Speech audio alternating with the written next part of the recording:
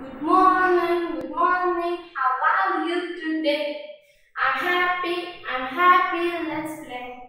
Stretch up, stretch down. Spin your neck, turn around. With your hand, with your nose. I'm happy. Let's play. Very good morning all. तो आज हमें क्या सीखना है? हमने पहले आफ्टर नंबर सीखे थे। आज हमें बिटवीन नंबर सीखने हैं। बिटवीन मीन्स बीच में। जो नंबर बीच में आता है उसे बिटवीन नंबर कहते हैं।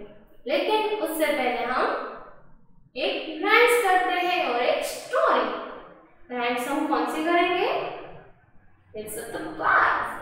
Wheels of the bus go round and round, round and round, round and round. The woman in the bus said, wow, wow, wow, wow, wow, wow. The door in the bus goes open and close, open and close. The window in the bus goes up and down, up and down. The wiper in the bus goes swish, swish, swish, swish, swish, swish, swish, swish, swish.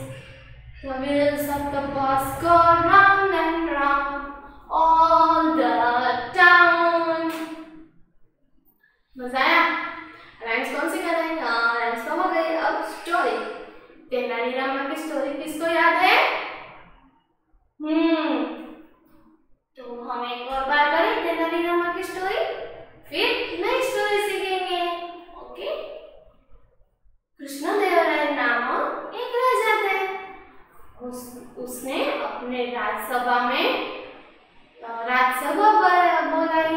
राजसभा में सभी मंत्रीगण थे, इसमें तेनालीरामा भी थे। कृष्णदेवराय ने सोचा कि हमारे मंत्रीगण कितने पावरफुल हैं, चलो ना उनकी टेस्ट लेंगे। तो कृष्णदेवराय ने सबको 5 पॉइंट्स दिए और सबको बोला, अगर आप सबको 5 पॉइंट्स खर्च करने हैं तो उसके पहले आप सबको मुझे मिलना होगा, फिर आप जो चाहे वो खर्च करना। तो सबने बोला ठीक है, सब चले गए। राजा ने 2 दिन बाद फिर से सब मंत्रीगण को राजसभा में बुलाया। तेनालीरामा भी गए थे। सब मंत्रीगण ने एक भी पैसा खर्च नहीं किया। तो कृष्णदेवराय ने पूछा, आप सबने सारे कोइन क्यों खर्च नहीं किए?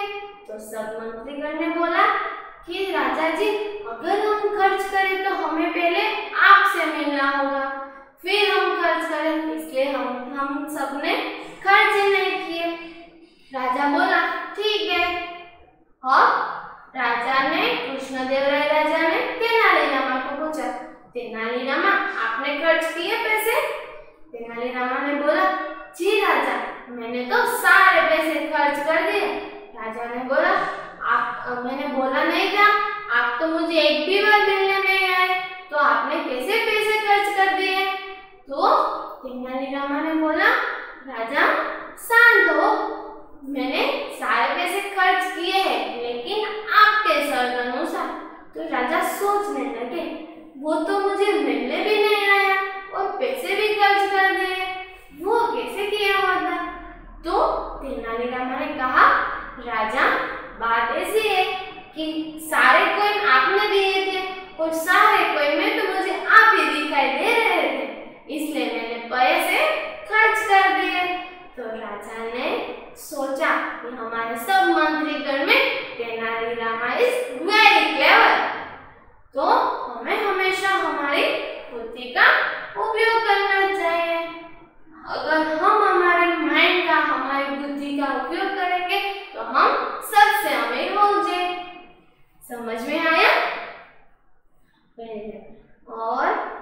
और आज हमें बिटवीन नंबर सीखने हैं। एक और स्टोरी हम कल सीखेंगे। ओके? आज हम बिटवीन नंबर में बीच में, हमने पहले आफ्टर नंबर सीखे थे। आफ्टर मीन्स नंबर बाद में, जो नंबर बाद में आते हैं उसे आफ्टर नंबर बोलते हैं। तो हमने आफ्टर नंबर तो सीख लिए। आप सबको 1 to 10 के आफ्टर नंबर आते हैं ना? Very nice. आप सबने घर पे ट्राई किए? That's good. तो हम आज बिटवीन नंबर सीखते हैं। अब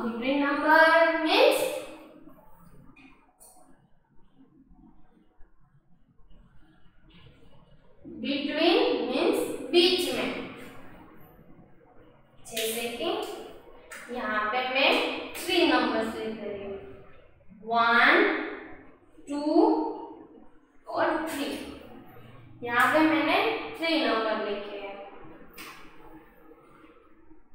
1 के बाद क्या आया? नंबर 2, तो 2 is after number of 1, 2 is after number of 1। लेकिन हमें आफ्टर नंबर तो आते हैं, हमें आज बिटवीन नंबर सीखना है।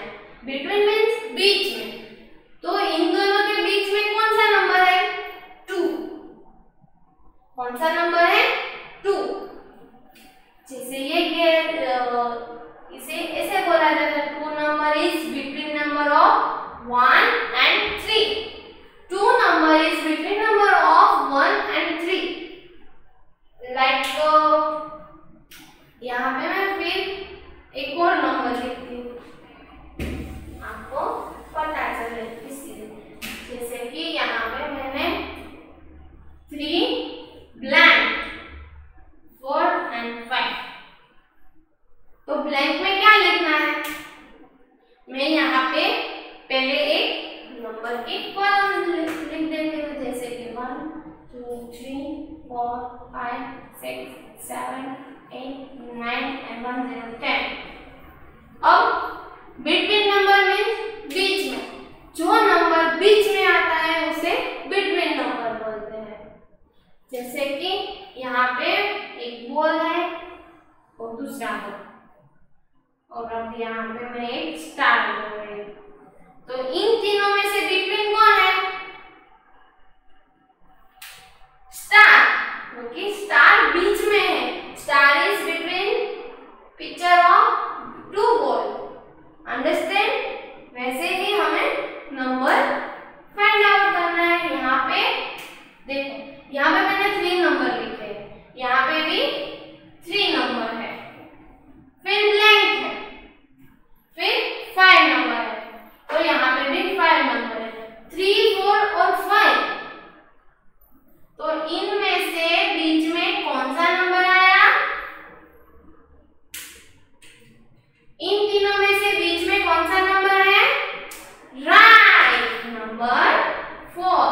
So here is 4 number is between number of 3 and 5। Understand? हम एक और एग्जांपल लेते हैं।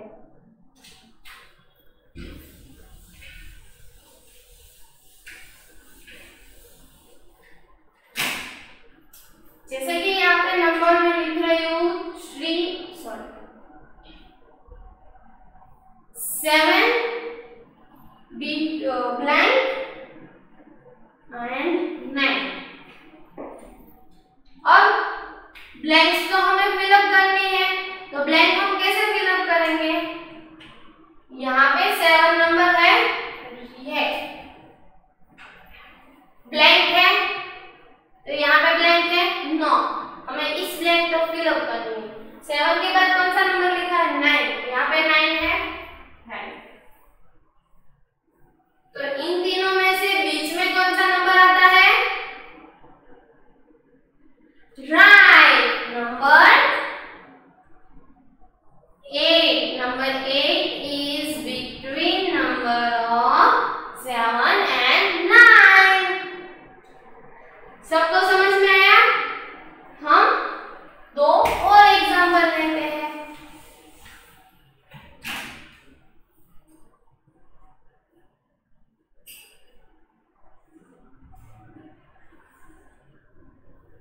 यहाँ पे मैंने 2 एग्जांपल लिए हैं, जैसे कि यहाँ पे 1 3 6 ब्लैंक 8 है, तो यहाँ पे 1 नंबर है, 3 नंबर है, तो इन तीनों में से बीच में कौन सा नंबर आया? Between number is 2। Very good children. 2 number is between number of 1 and 3।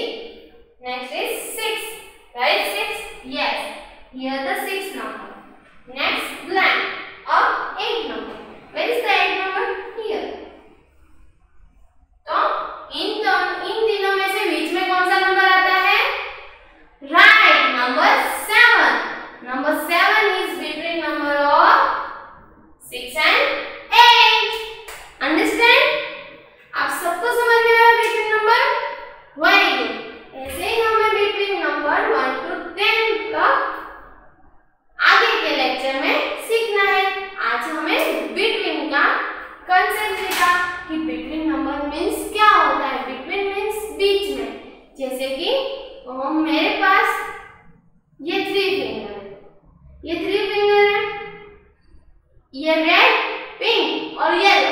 हम इसे 3 नेम देते हैं, रेड, येलो और पिंक। और इन तीनों में से बीच में कौन सा फिंगर है? राइट, ये फिंगर। तो दिस फिंगर इज बिटवीन, क्योंकि ये बीच में आती है। अंडरस्टैंड? अब देखो, ये 2 हैंड और बीच में मेरा हेड है, तो बिटवीन क्या है? My head. My head is between.